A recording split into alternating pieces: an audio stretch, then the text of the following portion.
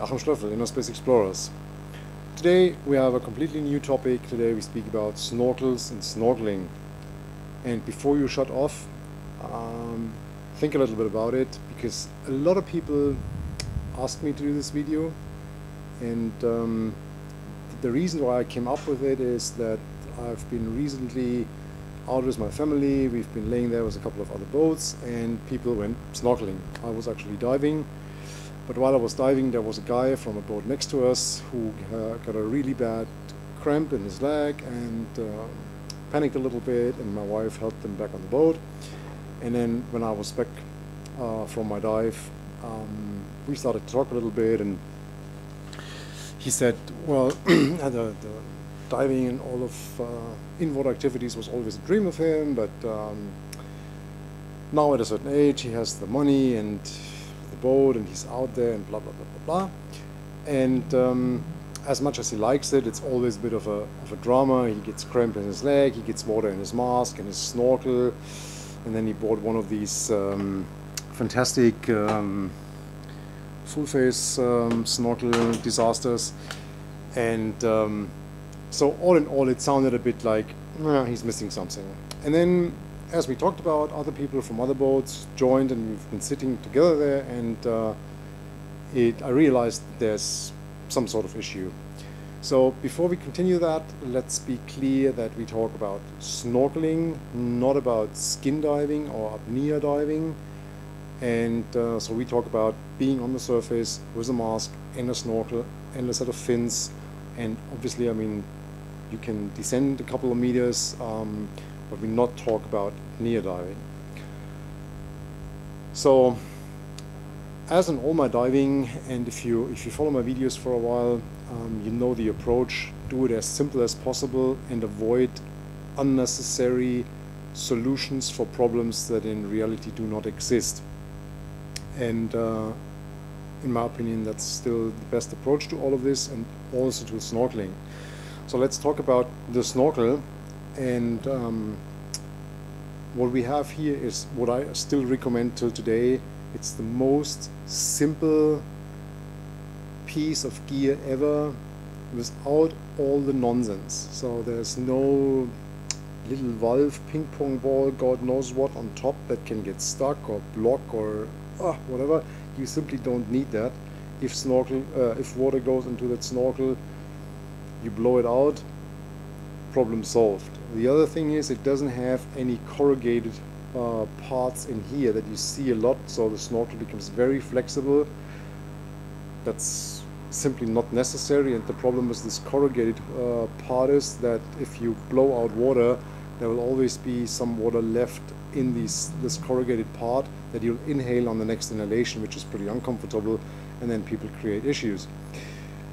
And the other thing is, it doesn't have the exhaust valve here. You see a lot of them that have tiny valves in the bottom part, which should make it easier for people to get rid of water, so they don't have to blow it up all the way through the pipe, but it goes out here.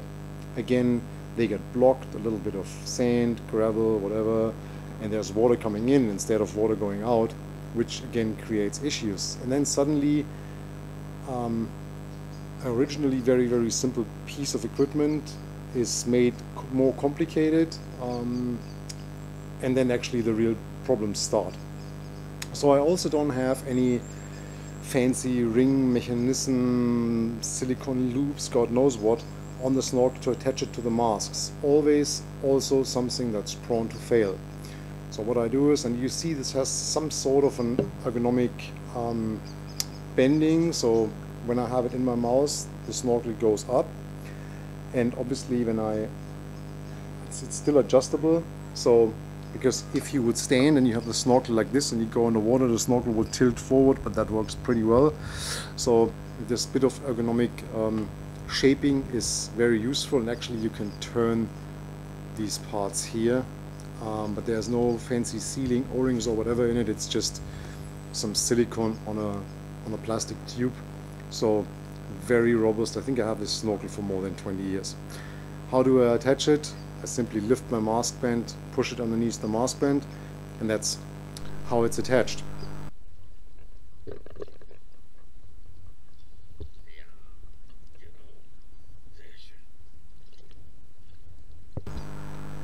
so far to the equipment.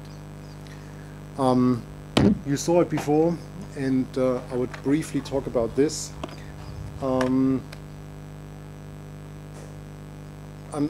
It's not about making bad comments on certain companies or something like that, so you can ignore the brand of this if you see it.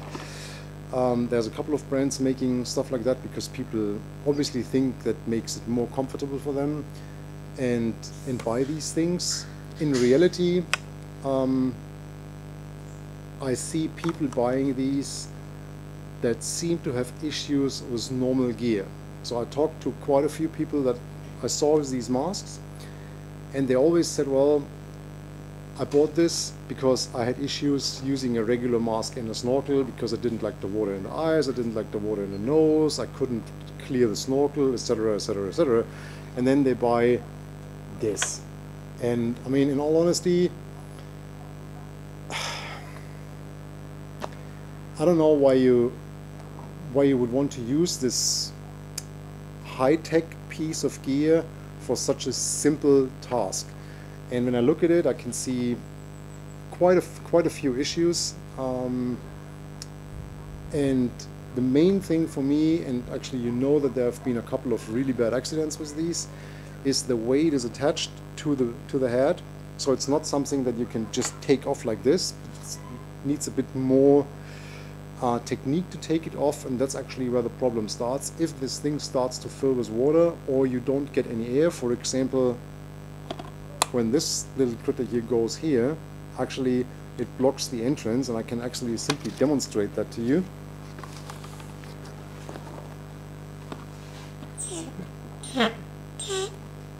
I don't know if you saw that, but if I tilt my head back and this goes down, it actually blocks. And that means, yeah, there's no water coming in, but there's also not any air coming in. And I've seen people panic with these on the surface simply because they was trying to stay in the water looking to the boat or something like that, and they created issues.